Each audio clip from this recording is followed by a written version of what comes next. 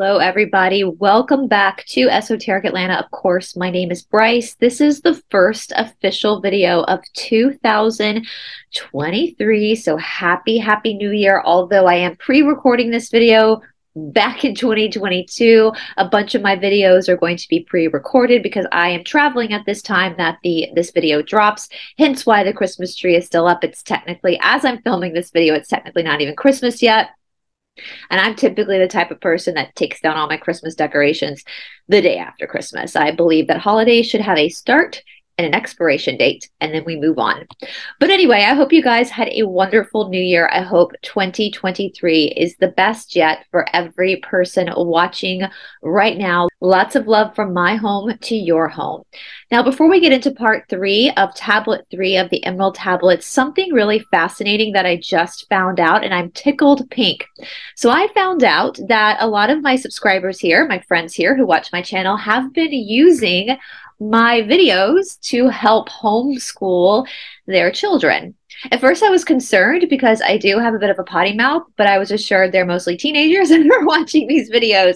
And I just think that's really cool. And I really appreciate you guys trusting me to help guide your kids, you know, part of a teacher's job, because I am a teacher out in the real world, not kind of an academic teacher. I do teach philosophy, but you know, part of a teacher's job is to not be needed. And so I hope, if anything, that your children, that if you're using these videos, that they're finding the inspiration in the work, and they're finding the inspiration in the research, and how research can actually be quite fun. With that being said, if any of your kids who are teenagers want to take any of the subjects that I have covered on this channel and do their own deep dive, and present their own deep dive on my channel, I would absolutely love that. Of course, I need the parents to be on the channel with them, on the video with them. I can't have anybody on this channel that is under the age of 18 without a parent's consent. The only kids I ever bring on this channel that are under the age of 18 are my nephew and nieces, and my sister is usually in the room with us when we're filming. So if that's something your kid wants to do, like for extra credit for school or something, if they want to take any of the subjects they find super fascinating that I've covered and do a deeper dive into it, I would absolutely love that. And I would love to have them come on the channel. Maybe it'll be helpful for applying to colleges. I don't know. I can write them a letter of recommendation if they need that for their college or university admissions, if that's still a thing. I don't even know if colleges and universities are going to be around for much longer, but you know what I'm saying. I guess this is also my way of a big old thank you to all the people who have trusted me to share this with their kids. All right, with that being said, let's start with part 3 of the Emerald Tablets, Tablet 3. Once again, this is part 3 of Tablet 3. So we're not starting at the beginning of Tablet 3. We've already covered the beginning of Tablet 3. We are actually going to be starting, I believe, on verse 23 of Tablet 3. Once again, I am using Rebecca Marina Messenger's book for Tablet 3. Usually we use Doriel's, but I really like her translations here. I will put a link to that in the description box below. So, Tablet 3, verse 22. Hark ye, O man, and list to the wisdom. Where do name and form cease? Only in consciousness, invisible, an infinite force of radiant bright. The forms ye create, by brighting thy vision, are truly effects that follow thy cause. Thoth's commentary in modern English. When does man cease to identify himself by only his name and physical body? It is only in the spirit, mind, or consciousness that man can create those things which he desires. Expand your vision to express the divinity that you are. I have a lot to say about this because this is exactly the premise of the Yoga Sutras of Patanjali. As I've said many times before, in the Yoga Sutras of Patanjali, we have these 3 subjects, or these 3 main characters, as my philosophy teacher in India says. We have Prakriti, Purusha, Ishvara. Prakriti is nature, so it's anything with a birth, a life, and a death. And because it has a birth, a life, and a death, it is constantly in a state of change. Purusha is the soul, the Atman, the thing inside of us, the spirit that's eternal. Ishvara is God. Now, Patanjali tells us in the Yoga Sutras that man's suffering comes from one basic confusion. And that is that man confuses who he really is for who he is only temporarily. And so we know too, with the Hindu terminology, that the body is the Shakti. So we have the Shiva and the Shakti, the Shiva, the spirit, the Shakti, the creation. of the spirit. So the body is the Shakti of the spirit. The body is the soul's creation for this time on earth. But anything that isn't eternal is not real. So that's kind of part of the crux of Eastern philosophy, is anything that is not eternal. So anything that's going to die one day isn't real. It's only temporary. And so therefore, what is real? What is real is your soul, is your spirit. And your spirit has absolutely nothing to do with its creation during this life. So my spirit isn't Bryce. Bryce is just my creation for this existence. My spirit is not a white girl from Georgia. That's just my expression in this life. And so that's where we have things like the ego death, because the Shakti, even though it's so valuable, and the Shiva and the Shakti have to do that tango together in order for the soul to know itself, but that's where ego comes from. Ego is the false sense of self. And so part of spirituality is dying to the ego, allowing yourself to be fully present in your life for me as Bryce, but also knowing that Bryce is not permanent. And so therefore, one day I will pass away. And when that body passes away, my spirit is what will remain. And where the spirit goes from there is, I guess, up to my own soul contract, your own soul contract, whether that's to create a whole new incarnation or move to a different realm. I don't know. But the point is, the body will die, but the soul never dies. The soul is the master creator of everything. And Ishvara, God, the only thing Ishvara really connects to is Purusha, is the soul, is the spirit. God doesn't, you're a co-creator with God. You kind of created this holographic experience for your soul to know itself, not for Bryce to know Bryce's self, but for my soul to know who my soul is, through the obstacles of property. And so that's what he's saying here. It's exactly the same thing in the Yoga Sutras. And once you can grasp that concept, that's when true transformation starts to happen. And usually that transformation starts off pretty dark, because all of a sudden everything that you thought was real, you realize isn't actually real. And so what is real? And again, that's the ego death. That's where we have the dark night of the soul, the depression. But once you move through that, you find liberation in the fact that you have lived before this and you will live again. Your soul knows what it's doing. All right, Shishat contributes her wisdom. So again, Shishat is Thoth's divine feminine, his wife, for lack of a better term.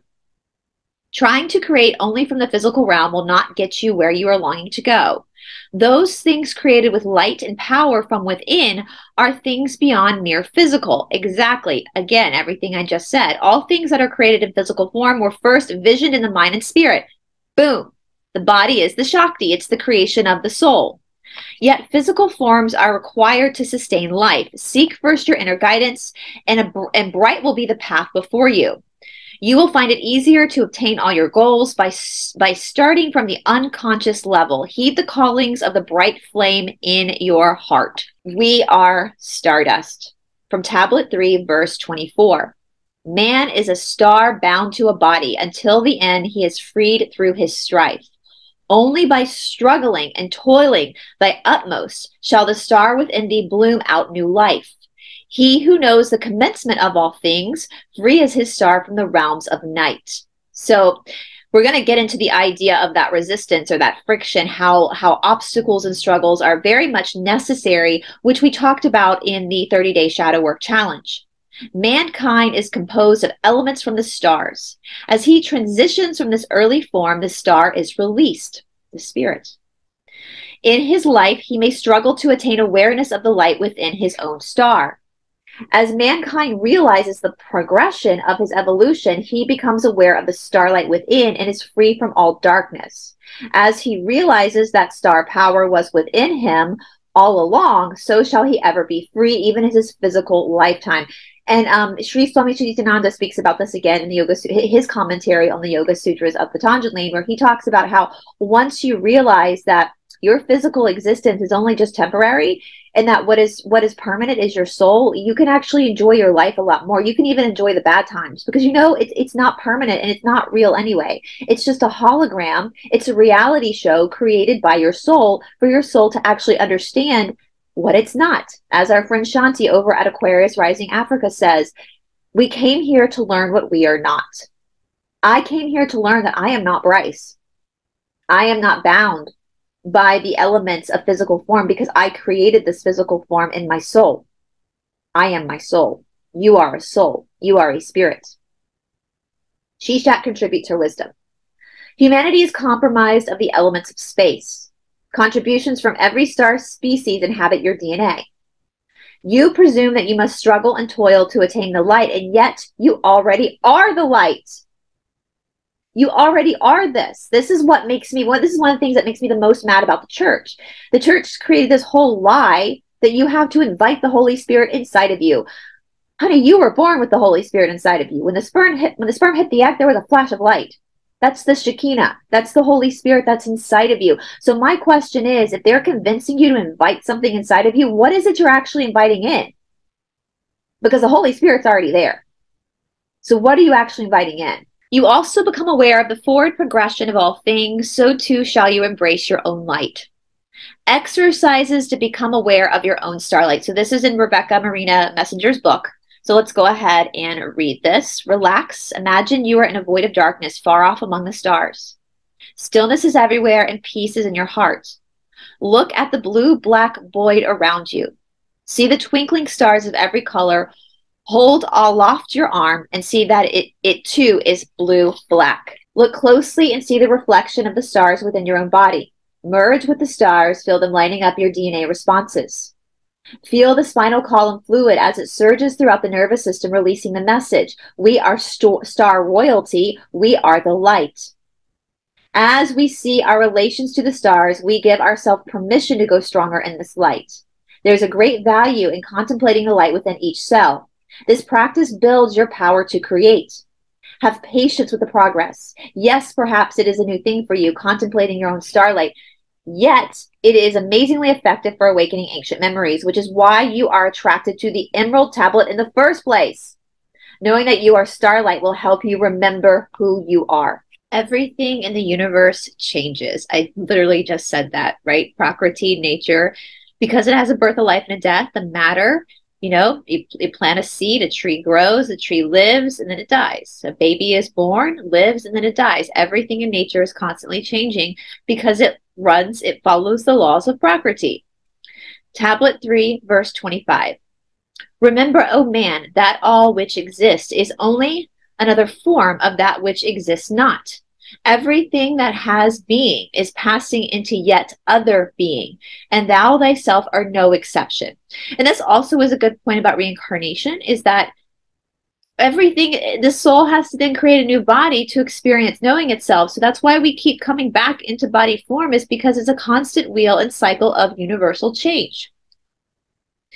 Thought's commentary in modern English. Everything that is has been in another form at one time. All that is now is currently passing into another form. All matter and non-matter are forms of energy. Energy simply changes its composition and vibratory rate. You can't create energy and you can't stop energy. You can only transmute it, right? This is why again, and earlier in these tablets, he talked about not listening to gossip. Because what does gossip do? It pulls your vibration low. It brings the darkness in. Yeah? We want high vibration, high energy. You and your physical body and mind are constantly changing with time. One day you will leave the physical form to be with one and be one with the earth. Shishat contributes her wisdom. All is created by thought first. So anything created by man was once a thought. In nature, a seed becomes, I literally just talked about a tree. I had no idea that she was going to talk about a tree too. In nature, a seed becomes a tree. A cloud turns into a rain, and steam emerges as a mighty river. A stream, emerges as a mighty river. All is constantly changing. Humanity is constantly changing. And even when you think that you are staying still, this continual change is referred to by one of the immutable laws of the universe, the law of perpetual transmutation of energy. Everything is constantly changing. Some changes are not noticed as they are occurring at cellular or atomic levels, but they are changing nonetheless. Don't go breaking the law. Tablet 3, verse 26. Consider the law, for all is law. Seek not that which is not the law, for such exist only in the illusion of senses. Thought's commentary in modern English. There is universal law that applies to every situation and every being. It is only an illusion to think that universal law does not apply to you. When you try to go against natural law, it is only an imaginary quest with no substance. Shishat contributes her wisdom. Ponder the laws of the universe. When making decisions about your life, there is no need to search for a law book, for the laws that govern humanity are already written in the walls of your heart. As we have said time and time again, follow the wisdom that you already know to be true. It is easy when you go within and heed the prompting of your own soul. And so the big one, like we talk about a lot, is the law of consent. That is why if you are pulling tarot cards or supporting people who are pulling tarot cards on human beings that have not given their permission, regardless of whether that is a celebrity, a politician, regardless of whether you think that person is good or bad, you, even if that person is bad, even if that person has done evil things, you're not above the law. If they have not given their consent for you to pull tarot cards on them, then you too are breaking a universal law. You too are in low vibration. When we look at the court of law, when we bring these people before trials who have done bad things, we are not bringing in tarot card readers. We're looking at evidence, actual evidence for the person to be tried based on evidence.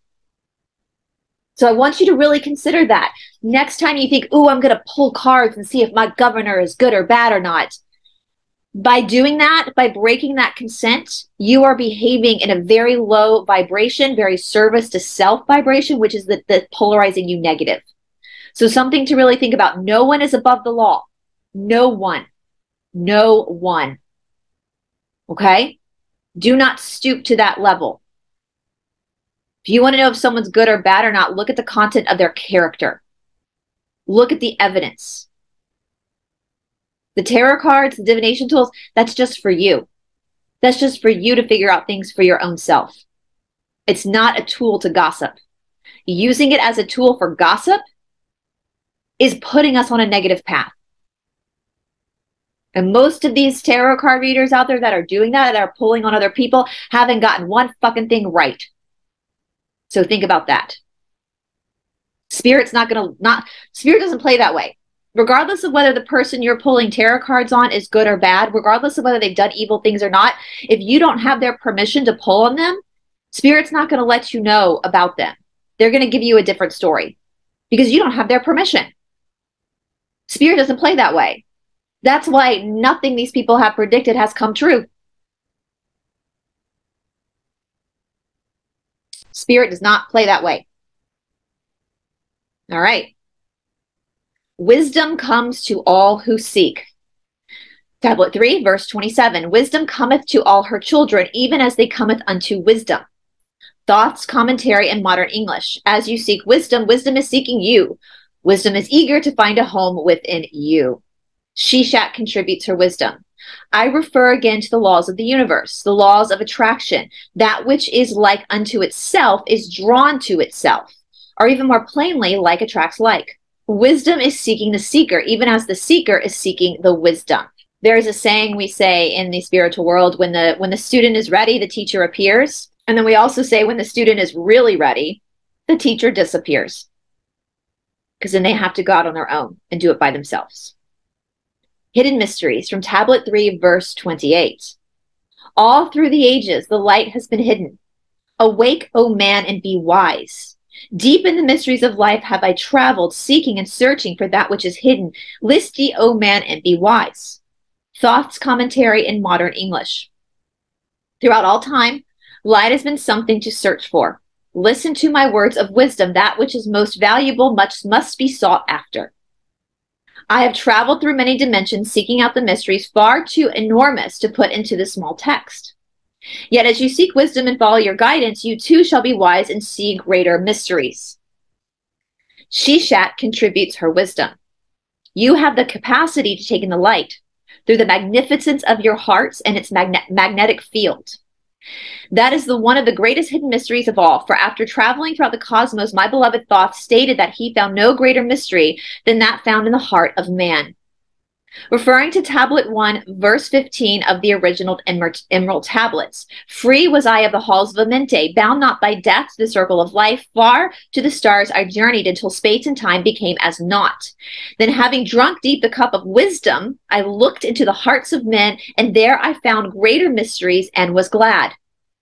For only in the search for truth could my soul be stilled and the flame be quenched within. It's interesting that she brought back in here verse 15 from the original tablets, because I was thinking of actually the first book of tablet 1, where Thoth is telling us that he's writing these tablets for us to remind us of who we are. And so when we go back to verse 28, and it says, throughout all through the ages, the light has been hidden. Awake, O man, and be wise. Deep in the mysteries of life have I traveled, seeking and searching for that which is hidden. List ye, O man, and be wise. It's like, okay, you've been traveling all of these centuries, these years since the fall of Atlantis. You've been coming in and out of carnation on this earth, and now it's time for you to wake up and remember this, because it's all the knowledge you carry is within your heart. It's already there. It's within you. You know the truth.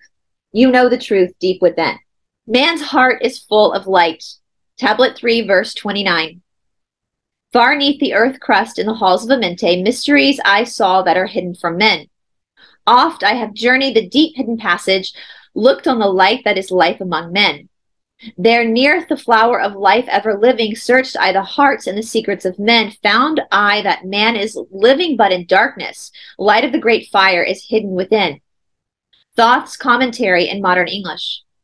The halls of Amenti lie deep within the earth's crust. Let's try that again. The halls of Amenti lie deep beneath the earth's crust. I traveled there many times and looked upon the flower of life that gives and sustains life.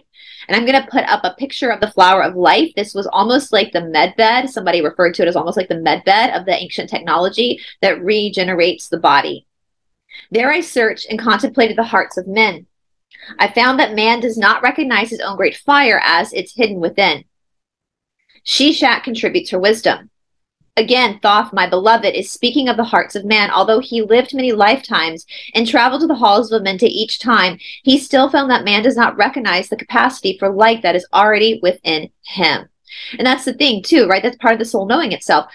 Since we're born, we've been told to look for the answers outside of ourselves. We've been taught to go to the doctors, to go to the priests, to go to the politicians. Somebody knows better than you. But actually, you carry all the answers inside. It makes me so sad that so many people in this community are looking towards YouTubers for answers, when literally the answers are within you. And until we figure that out, that we hold the power, I fear we won't flip. 7 lords of the frequencies. Tablet 3, verse 30. Before the lords of hidden Amenti learned I the wisdom I give unto men. Masters are they of the great secret wisdom brought from the future of infinity's end. 7 are they, the lords of Amenti, overlords they of the children of morning, sons of cycle, masters of wisdom. Formed are not they as the children of men. 3, 4, 5, 6, 7, 8, 9 are the titles of the masters of men. Thoth's commentary in modern English. It was from the lords of the hidden Amenti, a place of power and renewal, that I, Thoth, learned of many mysteries. The 7 lords are masters of great wisdom. Overlords of the children of morning, sons of the cycles, they are masters of wisdom. These 7 overlords are not formed as men, but are composed as frequencies of light and vibration. 3, 4, 5, 6, and 7, 8, and 9 are the titles of these masters. They govern and rule other various dimensions, which is interesting because we also see that in the Apocalypse of Abraham and some of the other missing books of the Bible this is spoken about too. Their names and frequencies are, hope I'm getting this right, Untanas in the 3rd dimension, Quertas in the 4th dimension, Shaitel in the 5th dimension, Goyana in the 6th dimension, Hertal in the 7th dimension, Simvata in the 8th dimension, Ardal in the 9th dimension. I probably got all of those names wrong, but you guys forgive me, right? These numbers and names represent the dimensions and powerful frequencies therein. This is why the numbers begin with 3 instead of 1. 3 is the 3rd dimension, which is its own frequency. Each of the 7 lords has their own frequency, yet they work together as one unit in their capacity to rule the spheres and dimensions. Shishat contributes her wisdom. Having a panel of overlords, each with his own power, yet working together as a whole, ensures fairness and equal power in all of the dimensions. You may call upon one or all of these frequency lords to be assistants of you. They can also relate to the human chakra system. Look at that. As above, so below. As the micro, so the macro. Boom, boom, boom. It is greatly beneficial to touch each of your chakras while repeating the names of the specific lords. Back from the future. Future proves past, right? From tablet 3, verse 31. Far from the future, formless yet forming, came they as teachers for the children of men. Live they forever, yet not of the living, bound not to life, and yet free from death. Rule they forever, and with the infinite wisdom, bound yet not bound to the dark halls of death. Life they have in them, yet life that is not life, free from all the lords of all. Thoughts, commentary, in modern English. These 7 lords have come back in time from the future to teach us. Oh my gosh, as I was reading that, I was thinking about the Cassiopaeans. You guys know I follow the Cassiopaean board. And the Cassiopaeans are like us in the future.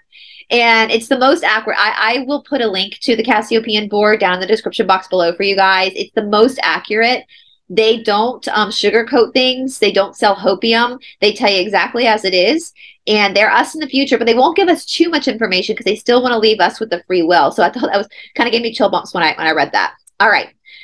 Let me start that again. These 7 lords have come back in time from the future to teach us because they are pure frequencies. They cannot die as we know death.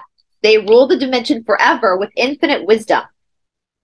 It is their choice, acting as a bond that keeps them as teachers of men.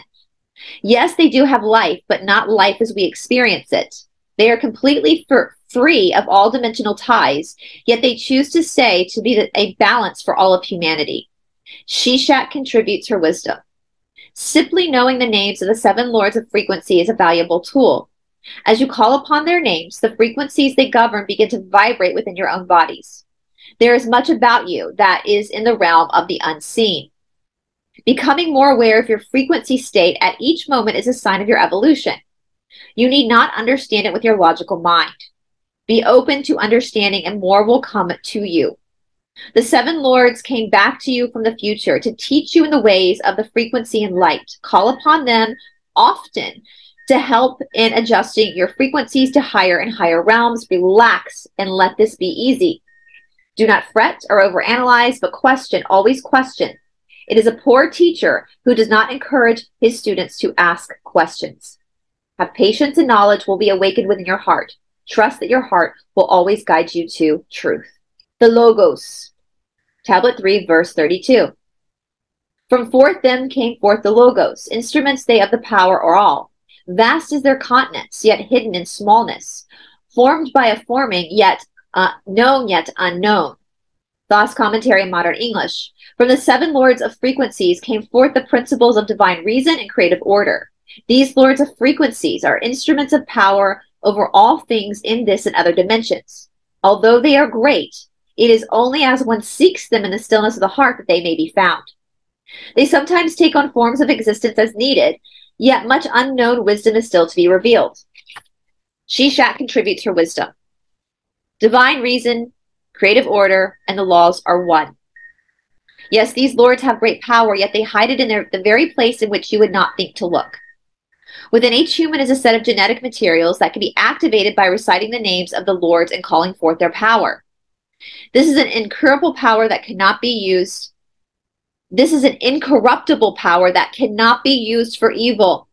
So all you infiltrators watching this right now is trying to get some wise ideas. You can't use this for evil. The law of vibration is alive in them as it is alive in you. The law of vibration. All particles of all substances are in constant movement. The lords may appear as a human for a cause. Their vibrations are always in movement, even as they may appear to be still. All right, you guys, I think we're going to end it there because starting next week with tablet 3, verse 33, we're going to go through all of the different lords of the 7 frequencies. So I think that's a good place to stop it, to kind of take all of that in. Yeah, again, I'm going to put this book, a link to this book down in the description box below so you can use it for yourself and start to work through this yourself. As we said in the beginning of reading the Emerald Tablets, the more you read it, the more it's going to raise your frequency. So I would absolutely suggest you guys rereading this over and over and over again. But